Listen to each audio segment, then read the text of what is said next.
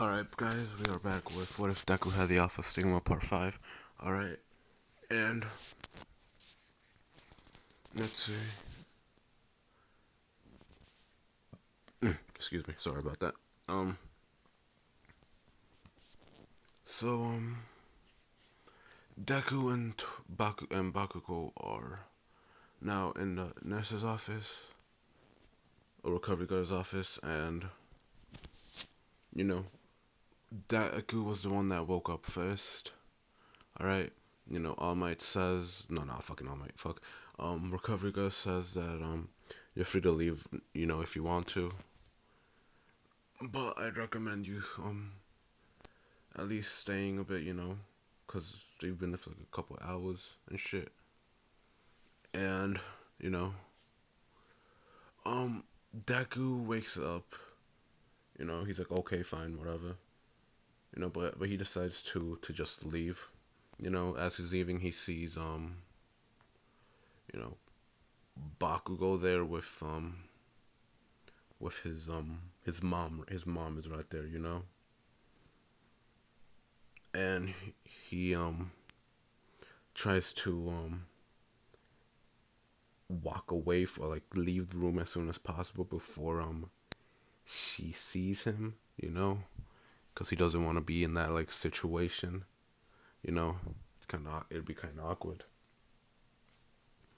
And he decides to just teleport outside the room, and this is where he walks into All Might, and All Might tells him that All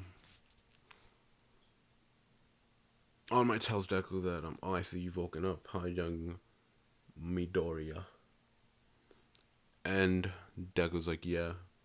Have Bakugo's, I'm not sure about Bakugo. I think Bakugo's still asleep or whatever, and All Might's like, oh, is that so?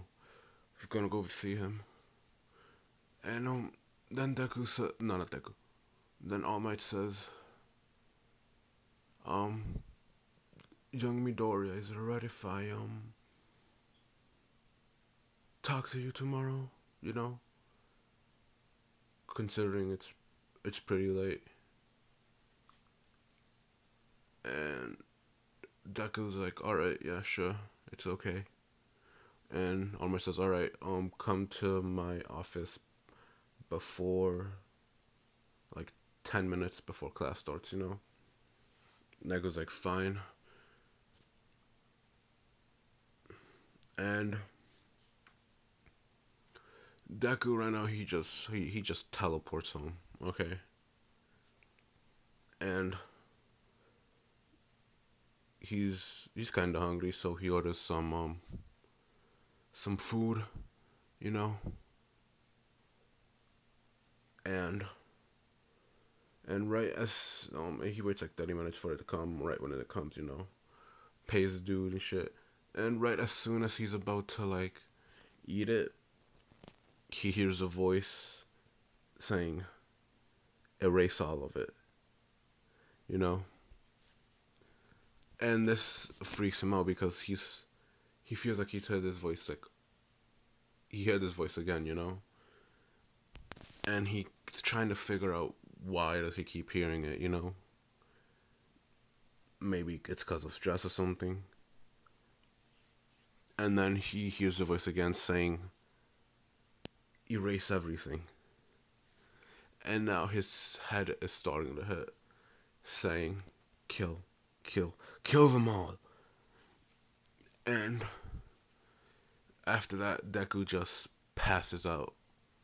Alright.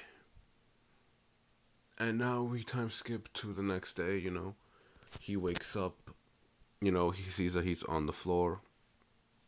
He's trying to remember what happened, and then he realizes that he remembers that he heard the voice again, and he passed out.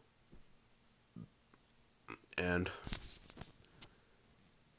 and after that, Deku's trying to figure out why does he keep hearing that voice. It can't be because of stress, because that then his it got fucking like annoying. He even started getting a headache after that. And then he remembers that he heard a voice also when he copied All Might's quick. And he said, maybe could it be because of that? He starts thinking to himself, and then he realizes what time it is, and then he says, "Oh crap, I'm gonna be late," because he did promise to talk with All Might, and he just grabs what he ordered last night for breakfast and just eats it on the way there. And then he goes to All Might's office, and they have a talk. And not that All Might asks, and no. Before All Might asks his questions, Deku says, "Hey, All Might, I have a question for you." And All Might says, "All right, well, let's hear it." I copied you quick at the entrance exams, and ever since then, I keep hearing a voice. Can you explain that to me? And All Might right now he's in shock. He's just in shock because he can't. He's trying to wonder how is it possible for him to copy One for All. You know, it's a quick that can't that usually cannot be copied by like other quicks like that. And it's only supposed to be passed down. But All Might saying, he's saying, "What do you mean you copied my quick?" And Nigga says, "Yeah, I copied your quick during the entrance exams." And All Might says, "But that's impossible." And Deku says, Why is that impossible? I have copied teleportation quick. I copied Bakugo's quick. I copied Todoroki's quick. So why would it be impossible for me to copy yours? And All Might now thinks to himself that he kind of has to tell Deku why it would be normally impossible for him to copy his quick, you know? And after All Might is done explaining the whole thing, at the end of it he says, and then he chose Bakugo as his successor for One for All. And Deku right now is pretty, he's pretty shocked out about all this, And he says, "Interesting. I didn't know a quick like that can exist." And All Might says, "Well, I didn't think, when I first found out that you can copy quicks, I thought that you were a disciple or something of All for One, because he's the only other person I know that can have multiple quirks at the same time." And Deku says, "I see. I understand. I get it, And then All Might then, at the end of it turns into his weekend form, or his normal form, I guess you should say. Yeah, normal form. His fucking crackhead form. And then he also tells Deku that this is how he looks like without when he's not using One for All, and then explains the injury and shit and what it did to him. Deku's like, "Oh, I see, so only Bakugo and us select others know, huh?" All Might's like, "Yes." And this is where All Might then asks Deku a question. No, he doesn't ask him. No, he says, "Well, I guess I got my answer for the question I was gonna ask you." And Deku's like, "What were you gonna ask me?" He says, "I was gonna ask you how you were able to defeat Bakugo like that, considering the quick is really powerful. One for All is really powerful, and it boosts another quicks. If someone else has a quick, it boosts their quick, But since you said you copied mine, guess there's no need to figure it out." And Deku says, "Yeah, well, I noticed something too. I saw Bakugo's arm, they looked broken, which is that normally that doesn't happen with Kachan even after even after an attack like that. So is it safe to assume that using One for All cost that the backlash for One for All is that severe? All says yes, it is. And Deku says, well, looks like I'm lucky considering I don't have to take it, considering my quick lets me copy them without the drawbacks. So I guess we're all happy here. And All Might says, yeah, I guess. And then just awkwardly leaves it. Like, the conversation just, like, ends there and just sends him back to class, before he's late. And this is where, Aizawa Isaac's gonna tell them that next week they're gonna go to the fucking, the USJ, alright? Everybody's getting excited and shit and whatnot. And then after class is over, people start coming up to Deku. First of all, Todoroki comes up to Deku, He says, you really copied my quick that day, huh? And Deku just says, yeah, I did. Tell you the truth, I was honestly getting bored with, I already mastered, my other two quicks, and then you just happened to be there by the time I was going home. And I just decided to, just say hello and copy it. Honestly, it was a pretty strong quick. Well, it amazes me that you don't decide to use your your fire side, And this just aggravates Todoroki, and he just goes for a fucking punch for Deku, but Deku just teleports right behind him and says, well, you can get mad all you want, but you won't be stronger than me. And then Deku, after this, he just dips, goes home, alright? Time skip now to a week later. Everybody's going to USJ, alright? And they're all on the bus and shit, talking about their quicks and whatnot. Goes up to Deku, saying that, and then, let's see, who we're gonna do it?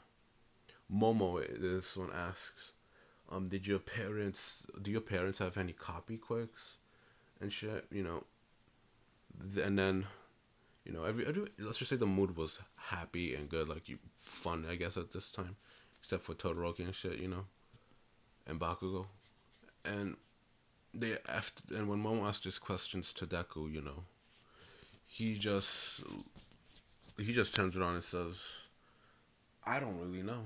I never knew my parents.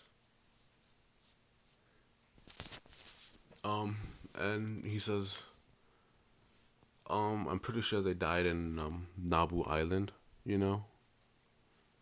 And everybody's eyes just wide open, because, they remember seeing on the news that,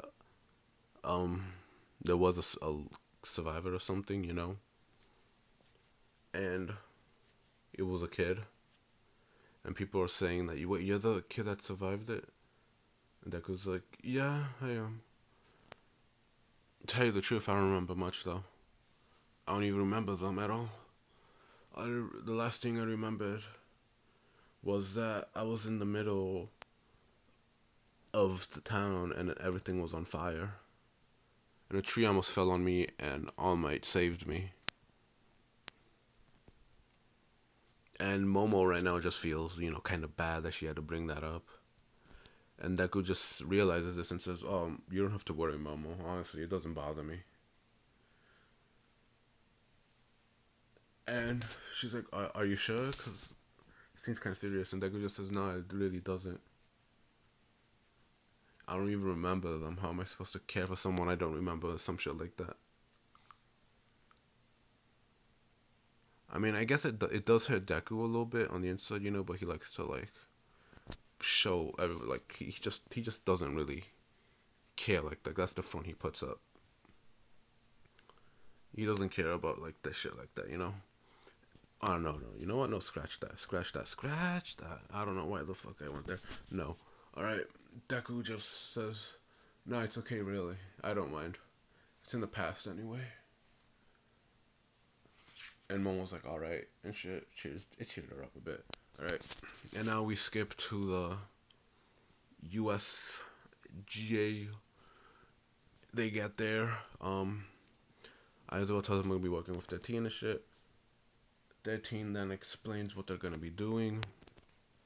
And then Deku sees a bunch of fucking portal open up and says, "Oh, to the thing, is that gonna be part is that part of the practice?" And Aizawa turns around at their team do, and they just realize that there's a bunch of villains coming out of there and they're saying no and whatnot. And Kirogiri, you know, the same. Everything right now happens as in canon. They all get separated as in canon. And instead of there being one Nomu in this one, there's gonna be two Nomus. Alright. And in this one, Deku and Sui, the fucking frog chick. What's the name? Sui, was it? Yeah, I'm gonna just say Sui. I'm gonna just say Sui, yeah, because I don't remember. I think that's what it was, something like that. Either way, you know, they actually, Deku actually takes care of the villains, you know, pretty quick. He just freezes the water, you know, and then after that, Sui, Deku tells Sui to go and to go back with the rest of the students and whatnot at the top. And oh yeah, and Ida also dipped to go get help from to tell the pro heroes. And Deku decides to go and help Aizawa during all this. And then the Nomu kicks in, you know? The second Nomu, you know, he sees what's going on. Oh well, Shiraki notices what's going on, you know, how he's trying to help. You know, Deku is beating the villains up pretty, you know, the small fry, you know, pretty easily. You know, it does help Aizawa a bit. But this is where actually no, not one Nomu. Both Nomus go and one attacks Aizawa and the other one attacks Deku. All right. And Aizawa gets the same beatdown as he does in canon, you know. And after that, the Shigaraki tells that Nomu to come back. You know, Aizawa at this point, you know, he can't really move. Right now, he's really unconscious. You know, and Deku is putting up a decent fight against the Nomu. Okay. And he decides to use the full power of one for all. You know, he fucking punches Nomu in the stomach. You know, it's fucking whole. Well, no. It does leave like a fucking. No, yeah, he punches the Nomu so hard in the stomach that there's basically a fucking hole in there now, like there was, like how Ichigo had in his hollow form when he turned into fucking. Well, when he lost control against that fight in Yokira, it was basically a hole right there. That's how it looked. And then Deku realized it regenerated. That caught him by surprise. And then the Nomu attacked and started beating the living crap out of him. And then this is where Deku started hearing the voice again, saying, "What's wrong? Release everything and kill." And right now, there's a bunch of memories flooding back into Deku's mind. And he's just yelling, both in agony of what's going on in him physically and mentally, because of all these memories that are coming back to him. As he's getting his shit rocked, more and more memories start coming back. And then that's where I'm going to leave it off. Alright. So, yeah, that's where I'm going to leave it off. Yep. Gonna upload another one as soon as possible. It's not gonna be 3 weeks this time or a month, really soon. I'm just honestly, I just don't know where I want to take this yet. I'm not sure how I want to do it. I mean, I have an idea of how I want to do it, but I also want to put some other stuff in here that I think would be good. You know, I'm definitely gonna include this dude over here. That's a spoiler right there, Tier. And I want to make it a really interesting role. I want to make this interesting, I really do. But for right now, that's it. And I also have another What If series, a new one, gonna come out as soon as possible. So yeah, see you guys later. Bye.